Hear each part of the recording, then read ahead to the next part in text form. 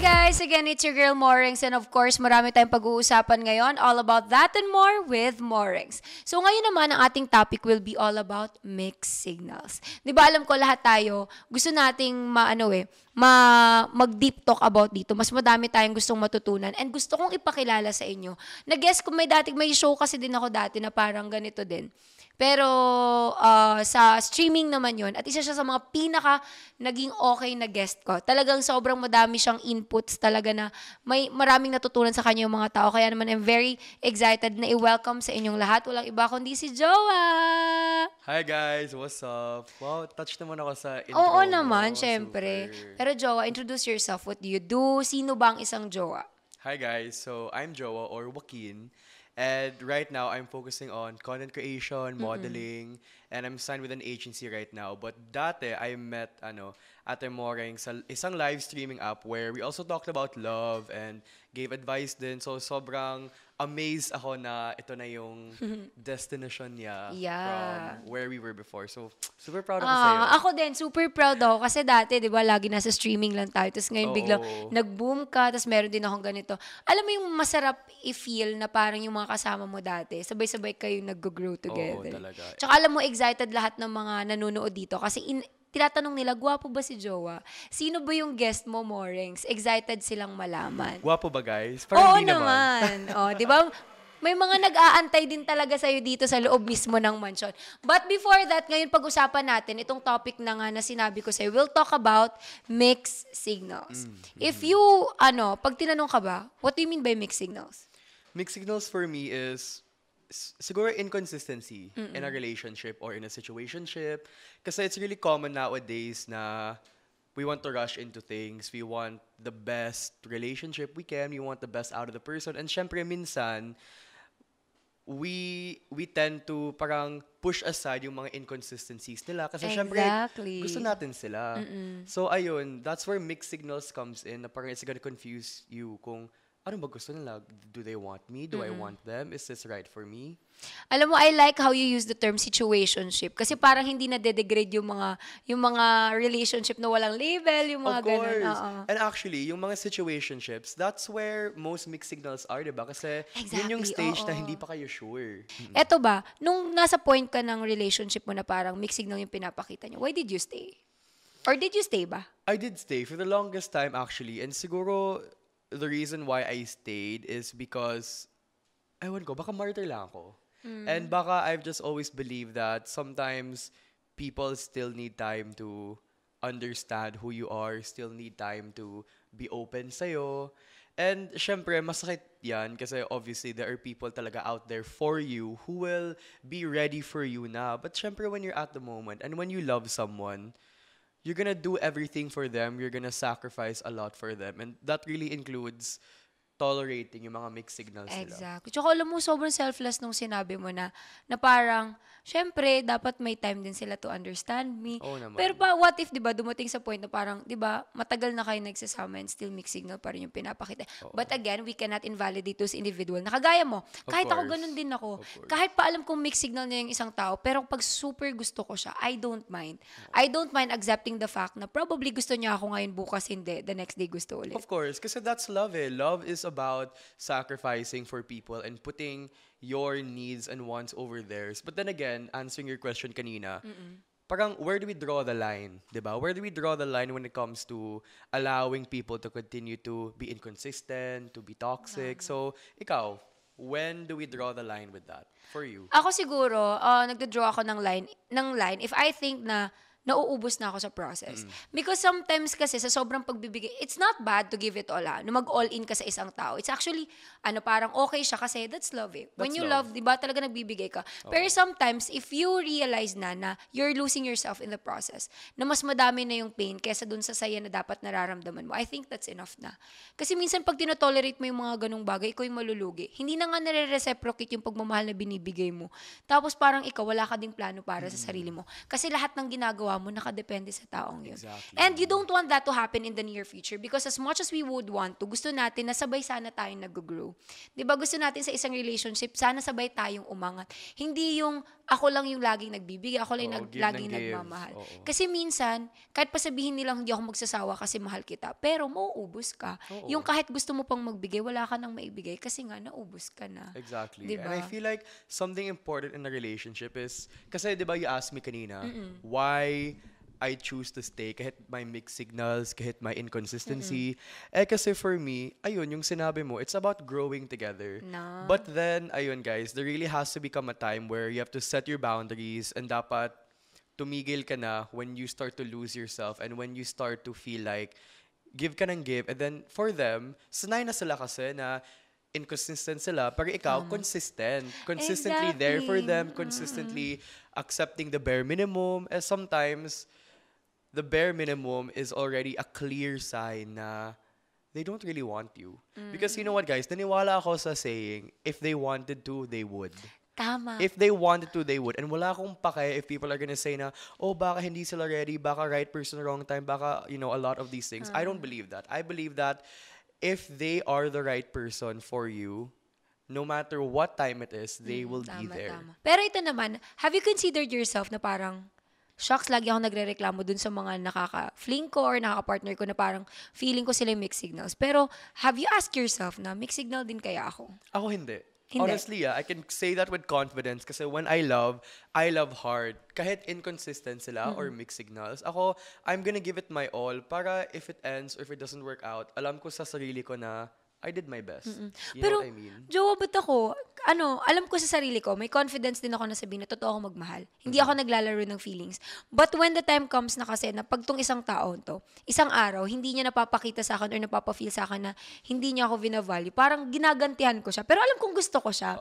Pero, ayoko rin maramdaman niya na sobrang patay na patay ako sa kanya. So, kung ano yung pinapakita niya sa akin, kahit sobrang gusto ko siya, binabalik ko sa kanya. And then the next day, if sweet naman siya sa akin, edi magiging sweet din ako. Ganun ako. Pwede din yan. Kasi it's about reciprocating the energy for people.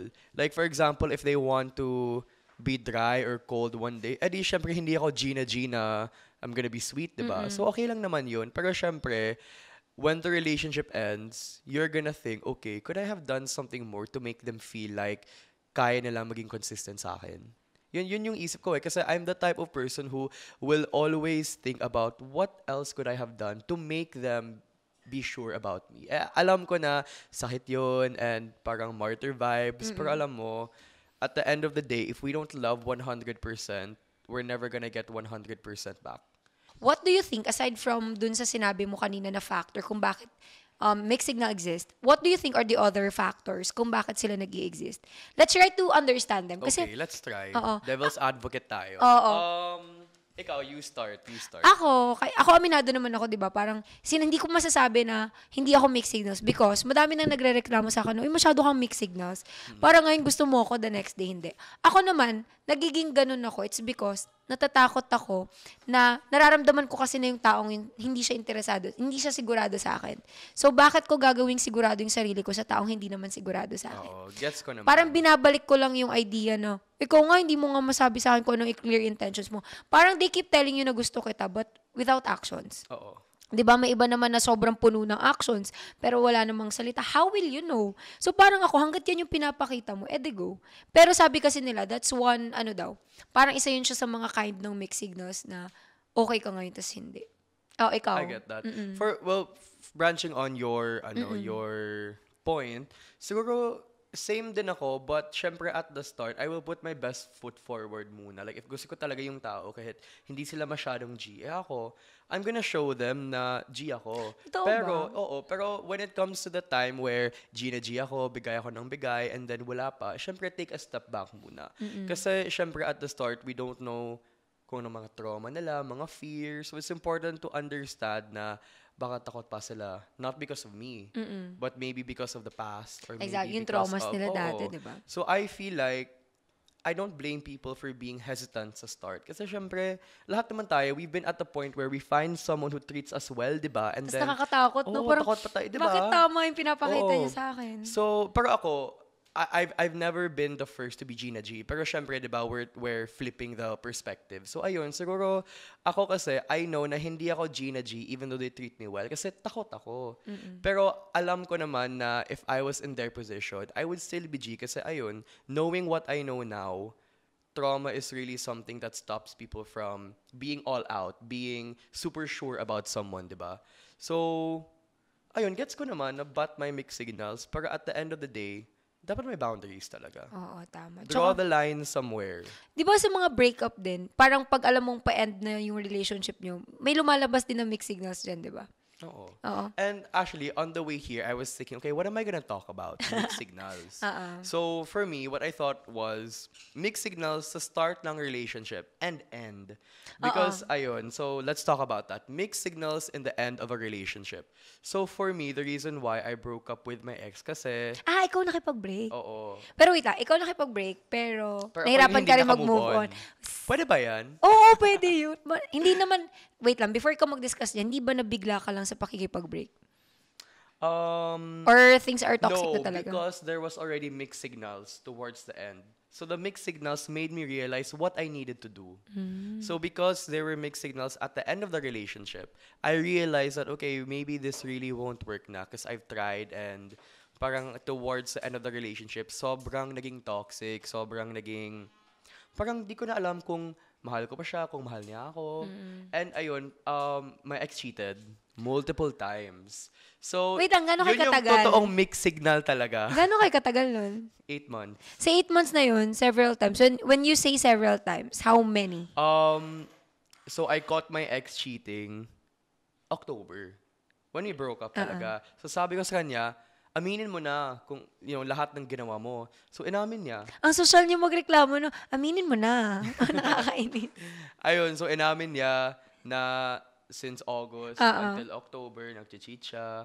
So, and then I looked back, okay, what happened in August na parang, why didn't I see it? Pero in reality, when I look back, I saw it. Because of the mixed signals. Na parang, they would always chat, pero they'd never want to hang out. They would always say good morning, good night, pero throughout the whole day, walang chat. Tapos magsasabi ng I miss you, pero walang gagawin just to see you. Exactly. So it's really important din, if you're in a relationship na, and it was good, parang biglaan may mixed signals, that's when you should think na, okay, why? Kasi guys, mixed signals is a clear signal that something is happening. But did you guys talked about it? Like before breaking up talaga? Mag-come up kayo sa idea na, let's end this. Nag-usap naman kayo? Oo. And I gave my ex another chance pa. Until binugbog niya ako. Yeah, super. Kasi there was one time where sobrang nainis ako because I found out na my ex did something ulit without telling me.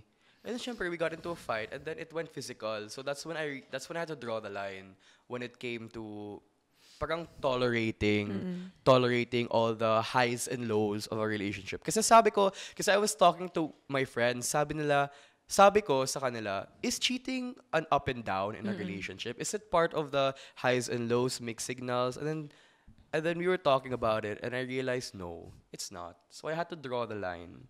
So ayun, parang that's what I mean when I say na it's good to give people second chances. It's good to be open to mixed signals and trying things out. Pero once things start, parang pag malala na, that's when you need to end it.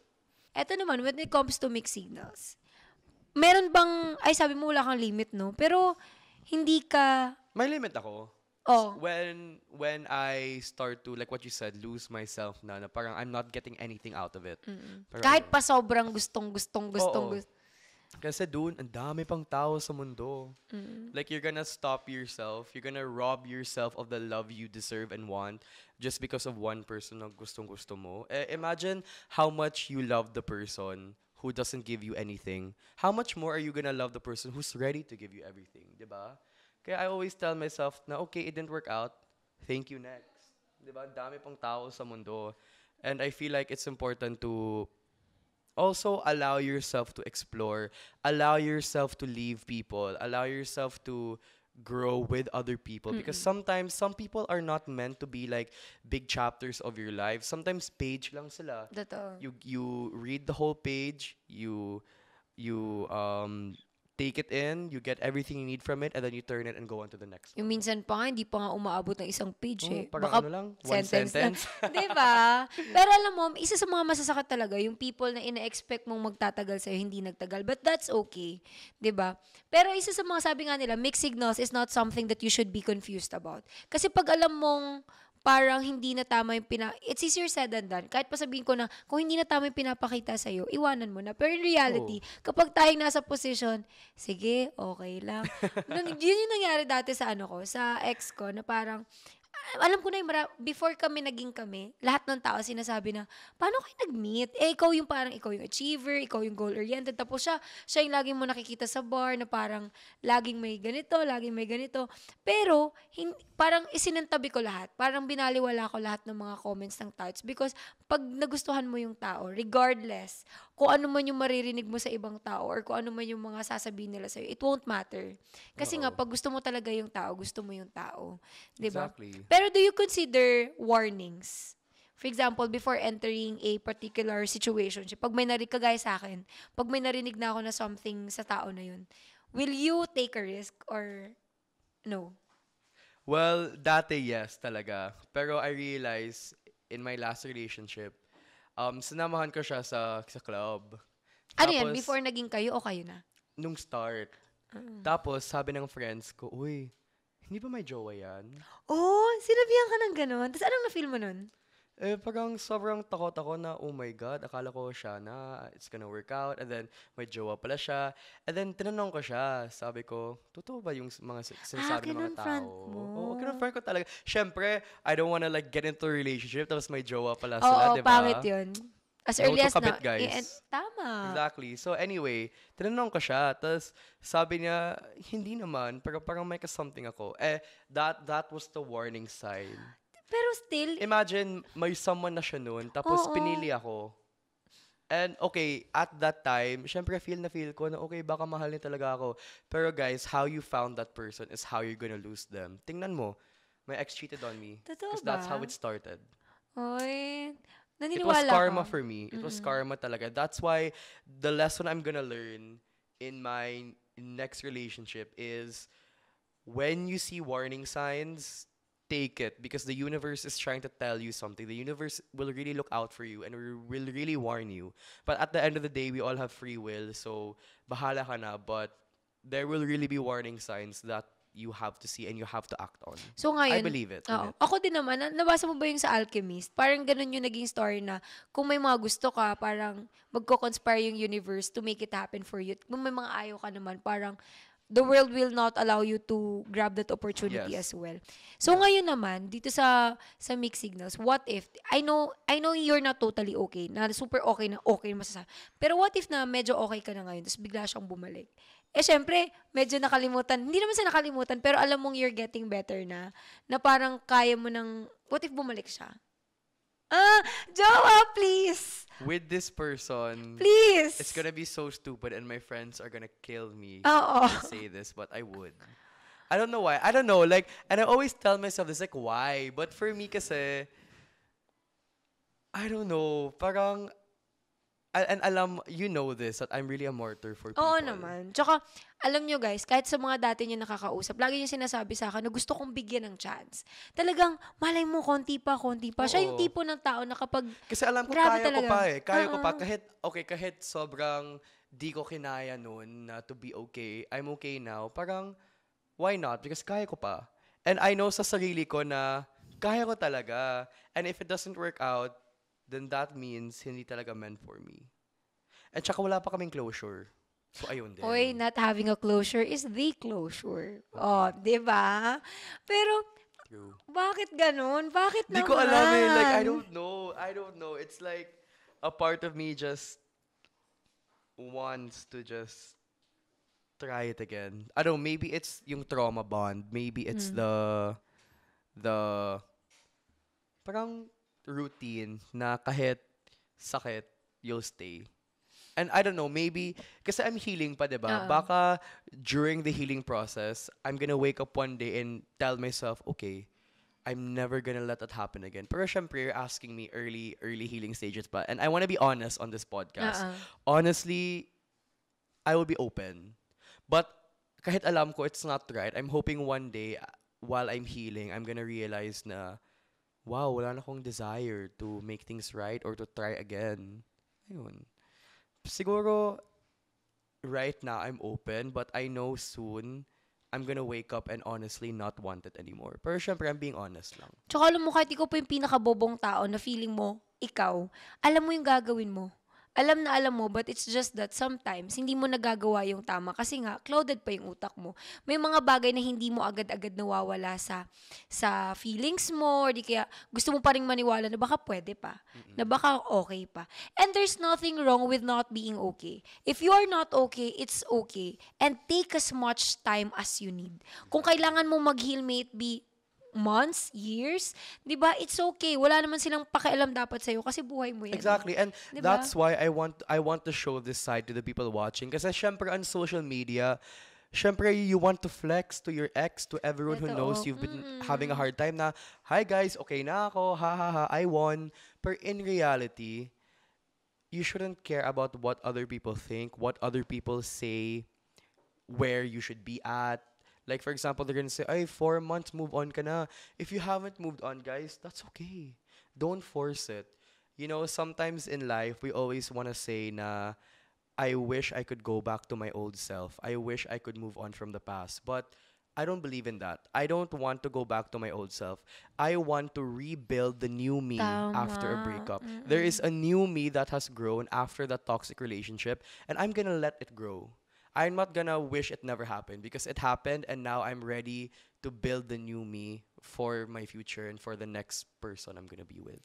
Pero syempre ngayon pag-usapan natin, Joa, 'di ba? Marami ka nang naging relationships. Nagkaroon ka na din ng ilang mga situationships na puro Oo. mixed signals. So the next time that you will fall in love with someone who's mixed signal again, what will you do? Or ano na yung mga bagay na pwede mong baguhin?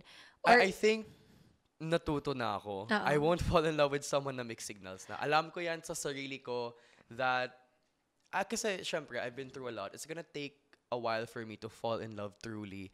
And siguro sa mga pinagdaanan ko, I'm not gonna tolerate it na. Kasi I've tried ilang beses. Alam mo yan, 20 years. Well, syempre, siguro I only started mga 16.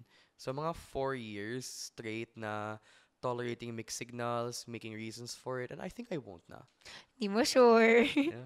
Hindi mo sure in the process. Kasi minsan, hindi naman kasi natin alam yung mga taong dumadating sa atin. May mga tao kasi na super okay talaga sa umpisa. 'Di ba yung feeling mo, ay, ito na yung for me. Tapos Oh, well, biglang, different yan. Kasi if I was to fall in love with someone, syempre I'm gonna fall in love with someone who showed me green flags at the start. siguro. But Yung different mixed na signal yan agad-agad. oo. Pero different na yan if yung sinabi mo na halfway through the relationship, mixed signals na sila. Iba na yan. Siguro, for me, if you were to ask me how I would deal with that, I would say na, ayun, communication. And learning from the mistakes of the past that when you see mixed signals agad, stop it, talk about it, and tackle the problem together. And if they don't want to tackle it together, if parang inuulit pa nila, walk away na. Because I've already been there. I've been a martyr so many times. I've been giving people chances. And I did my part na for the world. I've poured out my love to so many people. So if wala na after, trying again, wala na. Wala na talaga. Tama. But I want you to answer the question, bakit kaya gusto natin ng mixed signals? I mean, alam natin ng mixed signal show, but still, parang most of us, no? Kaya nandun yung question na, why do you think nice guys finish last? 'Di ba? Kasi lagi tayo naghahabol dun sa mga taong, Guys, I'm not Diba? gonna lie. We all like the thrill. Deep down, ha? Let's not deny it, ha? Young True. tayo. We're young. We want something fun. Something to keep us up at night. Like, gusto niyo ba ako? Gusto niyo ba ako? We want something to tell our friends. Uy, tingnan mo. Tinext niya ako. Pero, he didn't view my story. Parang mga ganun. Oh. Guys, that's just human nature to always want something that keeps you thinking. Something that's exciting. Pero, it comes with maturity. It comes with maturity when we realize na okay, the bad boys, the bad girls, fun sila, but then when you're mature and when you grow, you're gonna realize that love should not be roller coaster rides and up and Oo. downs. It's imagine like you're just sitting at the beach and the waves are crashing. That's what it should feel like. And there's birds in the air. It shouldn't feel like parang you're at a loud party and then you're drunk and then it's like wild and crazy. Alam mo yan? At saka pag dumating ka sa point ng buhay mo na there's a lot of things already going on in your life, tapos dadagdag pa yung puro thrill na gusto mo, nakakapagod pala. Nakakapagod. It's Sa like love should be your escape from the Oh. world that's so noisy around you. Like love shouldn't be your battlefield. Love should be your safe haven. Tama. Diba? No, na instead na dagdag sa stress mo, dapat mabawasan nun. Hindi man matanggal, but at least malesen nun yung mga nararamdaman mo. Same goes with, for example, sobrang addict na addict tayo sa mga bars, clubs, going out. Tapos biglang dumating ka sa point mo na nagsawa ka na nun because you wanted to Netflix and chill na lang, nasa loob ka na lang, parang mas gusto mong i-reserve yung energy mo for the things na alam mo mas magiging productive ka. Ganun yung pakiramdam. But then again, pag nasa phase ka pa ng buhay mo na, sige, explore ka lang ng explore. And gusto mo pa dun sa mga taong makakasama mo mag-explore, then go. Basta, sabi ni Ellen Adar na you deserve what you tolerate. Exactly. Diba? I believe that. That's why sometimes I can make sisi to my exes. Kasi syempre, dude, I let them hurt me. Diba? Exactly. That's why the next one talaga, I will make sure na whatever I want, I will get. And if I don't get it, goodbye. Pero before, we are about to end na. And ngayon, I wanted to ask, what are your tips and tricks? Wow, tips mo para sa mga taong madalas din na pupuntahan ng mga mixed signals. Siguro tips and tricks is, syempre, it's important to know that not everyone knows how to communicate. Not everyone is gonna go into a relationship na alam na nila kung ano gagawin. If you're experiencing mixed signals, bring it up, talk about it, and if things don't change, walk away na. Walk away agad because mixed signals is a clear signal that they're not really ready pa. Pero syempre, give it a chance first to talk about it, communicate. Pero again, if ayaw talaga nila, walk away na. Mixed signals means no, di ba? Tama.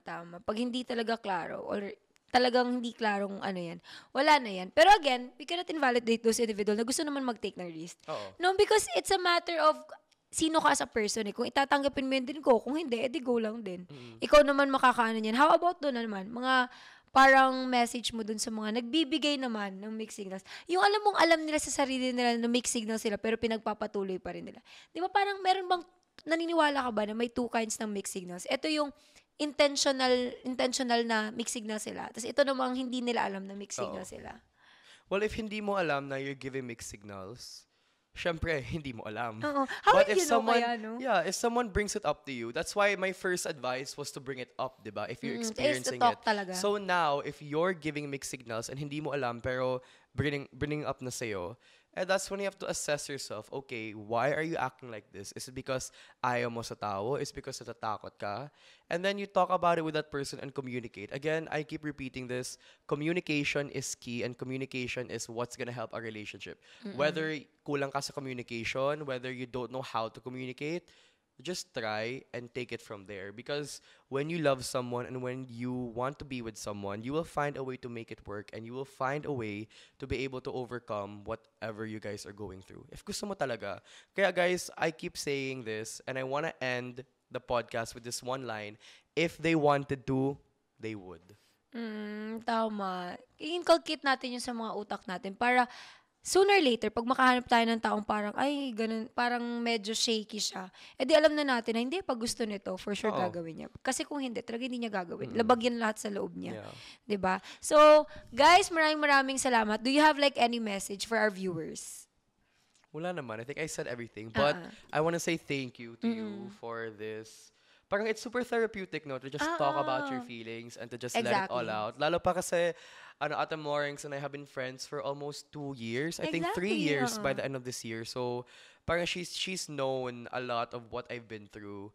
And we've also talked about it on live. And I just want to say I'm so proud of you now. This is where you're at right now. Kasi, look, look at what she's been through in her love life and how she's helped other people. That's a prime example of how the pain of your past can help your future, guys. So whatever you're going through in life, whatever heartbreak you're feeling, you'll never know where it's gonna lead you. Exactly, 'di ba? Minsan dapat mas maging inspirasyon mo pa yung heartbreak mo to do something better. Exactly. And I'm Just really like happy. what you did. Oh, 'di ba? Sabi ko nga, thank you for those who said no.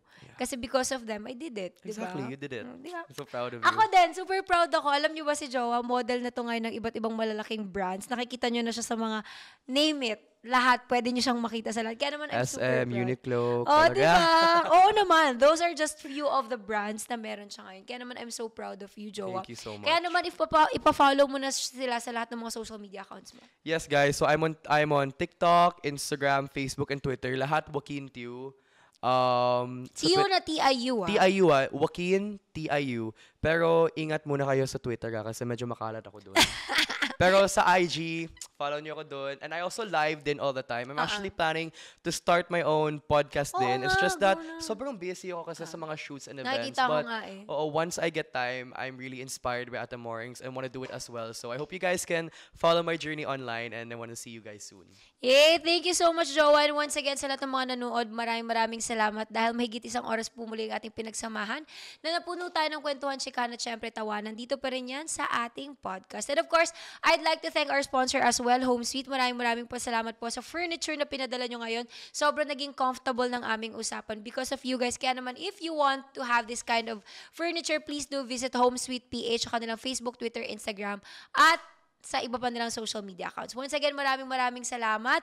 And marami ulit tayong pag-uusapan pa dahil sa Wednesday, again guys, ang ating podcast ay Monday, Wednesday, and Friday na. Again, that's MWF, 4 p.m. to 5 p.m.